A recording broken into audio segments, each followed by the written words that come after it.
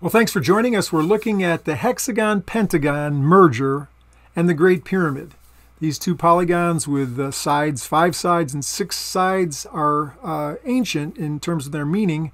So what's their relationship with the Great Pyramid? Well, first of all, here's a picture of the hexagon and the pentagon merged. But Robert Grant drew this on his Instagram page a number of months ago.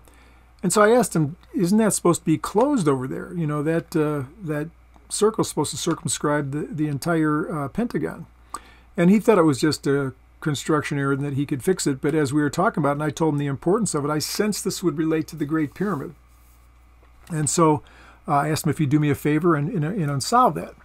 And so he did. You can see that he closed it off. You can see the construction lines, sort of the flower of life and whatnot that he used to close this off. But it wasn't easy. And as a matter of fact, when he first started, he said it actually doesn't close. I tried for over an hour. And I instinctively, I thought that would have meaning into the way I was thinking about applying this to the Great Pyramid. I thought, it is quite possible that it won't close. But he worked harder at it. We talked a little bit. He asked me about, the touching the hexagon circle and whatnot. But he went back, as they say, to the drawing board, and there's the beautiful construction he came up with. So the pentagon and the hexagon do merge, and of course those are all fixed proportions there. And we'll see what the meaning of that is in a bit. There's another one that he drew, and still another one, more recent one. So if you follow him on Instagram, you'll be blessed with his sacred geometry work there. Okay, so we worked out the 5-6 merger. The dates on the screen are a little bit long. I was a little bit tardy in making this video, but it was actually on May 6th that he and I worked out the 5-6 merger, especially him. I just kind of pressed him on it. And so an interesting providence that it was on 5-6 that we worked out the 5-6. Interesting. It seems often when you work with sacred geometry, those kind of providences happen. Okay, so that's the 5-6 merger, the pentagon and the hexagon. We'll talk more about its meaning in a bit too. But now the Great Pyramid. So, if you asked a bunch of 5th graders, hey, just show them the picture of the triangle. This is the Great Pyramid. Where should the door go?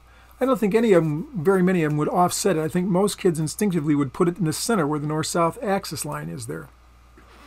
But actually the center, on the 19th course, with the chevrons there, the original entrance to the Great Pyramid is 24 feet to the east of that north-south line. It's 286 inches offset. And it's not just that door that's offset. All the passages in the Great Pyramid, the Queen's Chamber, the King's Chamber, the Grand Gallery, all of them are offset. If you moved the plane there, would actually be like that. That would be the north-south. So this is a east view that we're looking at here, that's in front of the north view now. But I'm just showing you that all of these passages are in that same offset. And that seems a little bit odd. Now, Manu Sevzada and Jean-Paul Boval have put together a video in which they're kind of encouraging a new paradigm for Great Pyramid research. Instead of every man for himself, hey, we're going to put a bunch of this stuff out here about these Fibonacci numbers and how we think, the thing was constructed, and let's all work together on this. So I really like the idea. Now, they say it was Seked built, with the Egyptian Seked, which maybe made it a little bit more granular than if there would have been a real fine-tuned, micrometer used or something. But so I think that in conception, the Great Pyramid yields all these things: phi, pi, all the incredible other constants that are found there, the mathematical relationships. But in practice, very many places, the measures don't hold out in the Great Pyramid itself. Like, for instance, it's often said 26 degrees, 18 minutes is the slant on the incline. Well, we measured it, my team, when we were in there a few months ago, and it varies all over the place. So you can have the theory of these perfect angles and things, but in practice, it doesn't work out that way. So case in point, I was working out in my garden. There's the yard, and I've got where that star is. I had a bird feeder, and it was right in the corner of my deck, and so I was getting a bunch of seeds on my deck, and plus the squirrels were getting on it because it was right on the deck. So I decided I wanted to move it over there. So here's a plan of how I want to do it. I want to move it from there to there. You can measure the distance and everything. This is the theoretical. Okay, but when you actually get to doing it, there's the mess that was being made in the corner. So I moved it over here to the other side of the pond.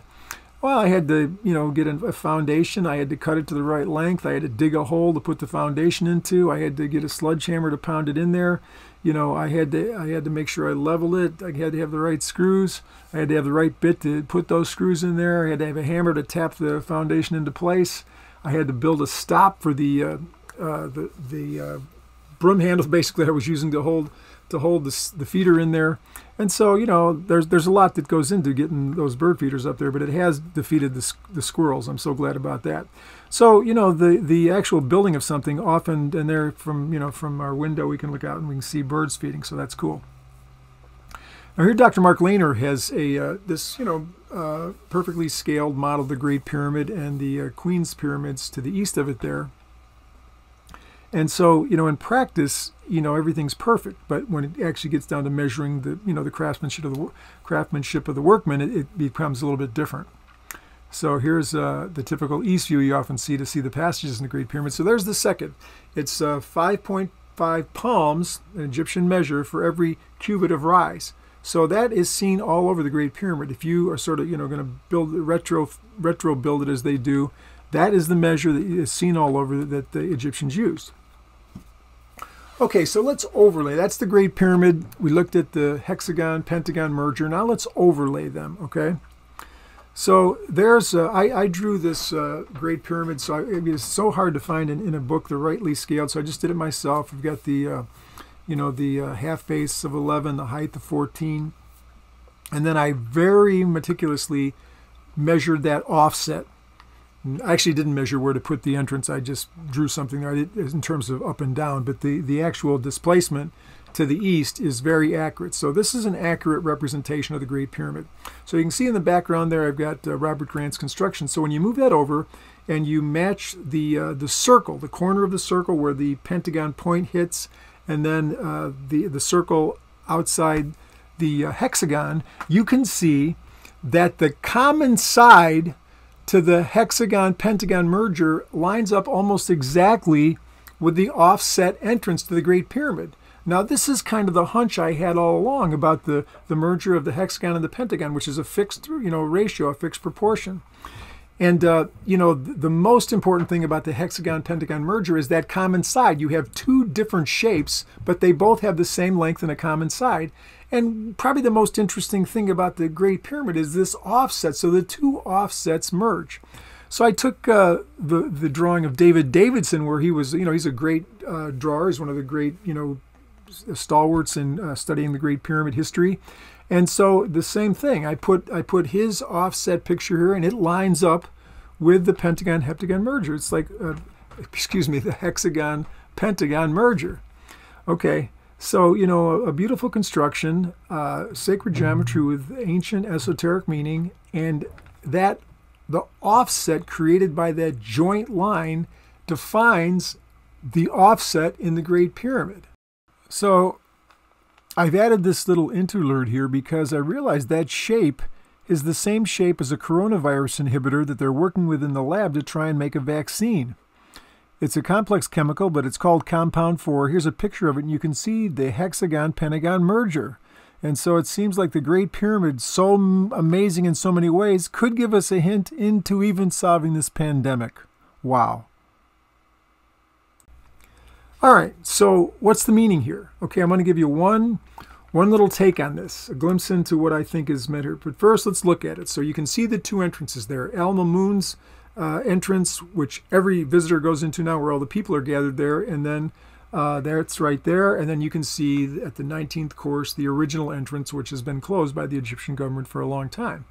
So there's a an elevation view. You can see the forced tunnel by Al Mamun and the original designer's entrance there. Okay, so I was given permission by the Director General of the Pyramids to go up to that entrance and the original entrance and take some pictures. That they blow the whistle. You're not supposed to go up there, and you get in trouble, if you climb up there. But I had the permission, so they're looking at there. And then I got permission from my guys after we had come out of the desert, chasing the stars of Orion down in the Egyptian desert. We came to the Great Pyramid. Now this is an unusual picture you won't usually see. In 2014, I had special permission inside the Great Pyramid. So this is going up the descending passage toward that entrance. Even people that get special permission, they often don't come up here. Okay, so there, and then that's a view you won't often see. That's from the inside of that closed door, looking through the slats out at the 19th course. Okay, so that's the original door that's offset 24 feet to the east. Okay, so there it is. So, you know, there are theoretically two ways to enter the Great Pyramid. You can enter here, the door from the original designer. It seems to have this esoteric significance. Or you can enter through the intruder's door, forced whole by the will of man. Now, these two doors are symbolic. You know, in ancient Egypt, you've got these false doors. They're symbolic. So there's two symbolic doors, two ways you can enter. Okay? So you can enter by the pentagon-hexagon merger door, where there's a joint side. And so in ancient esoteric meaning, in joining the pentagon and the hexagon is the merger of the microcosm and macrocosm. In a sense, you could say it represents the meaning of life. The microcosm, man. How does he fit into his universe? It's like the Vitruvian man, the square, the circle, you know, the sun, the moon, the earth, the whole thing. What is man in his relationship to his universe? The microcosm to the macrocosm. And I think it's significant that they're joined. You must be one with them. If you have a philosophy that puts you apart or better or above, below, you must humble yourself. You must humble yourself. And when you enter that door, that offset door, you are going down.